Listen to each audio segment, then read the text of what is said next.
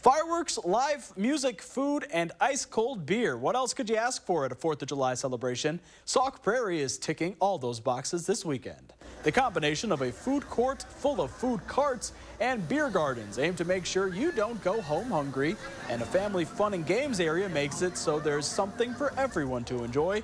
It's all building up to a fireworks show tonight. We're community focused, community supported, community driven.